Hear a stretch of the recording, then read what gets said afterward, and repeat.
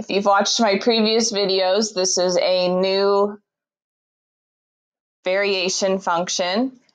This is a joint variation. I know that because of the word jointly in the problem. So the area A of a triangle varies jointly.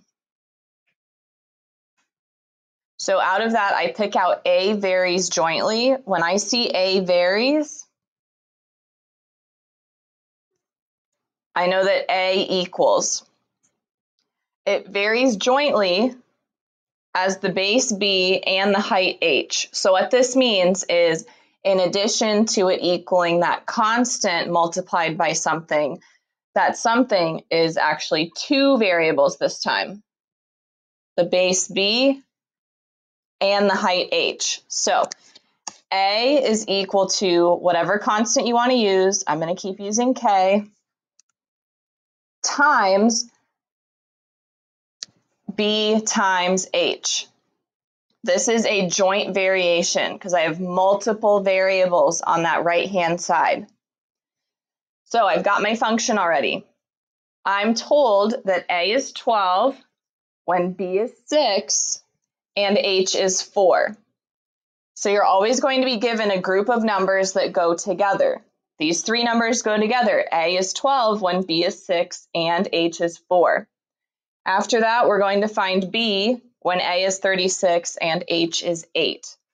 So with this first group of numbers, make sure you keep them together, 12, 6, and 4.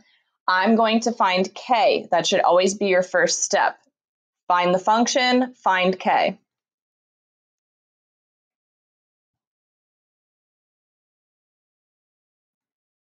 So if you plug in your 12, your 6, and your 4 in their designated spots, then you can find K. So I'm going to multiply on the right-hand side.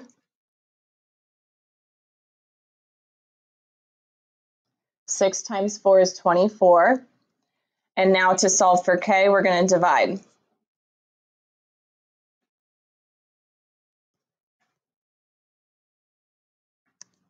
And this is equal to 1/2, not 2. I see it all the time. People just flip that in their head. I don't know why. 12 over 24 is 1/2. So K is 1/2.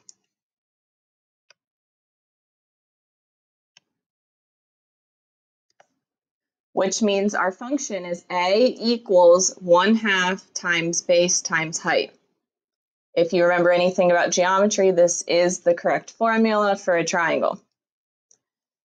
All right, so now that we have our formula, we're going to actually answer the question. The goal is to find B, and we're going to find B when A is 36 and H is 8.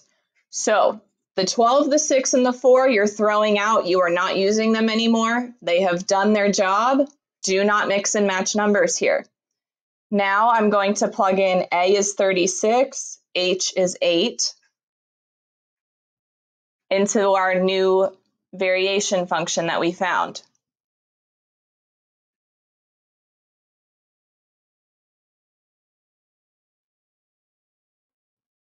So on the right-hand side, I'm going to multiply the 1/2 and the 8.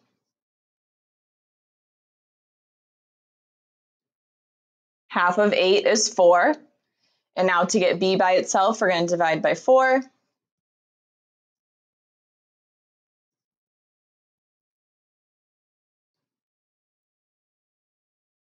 And we find that B is 9, and this problem was in meters.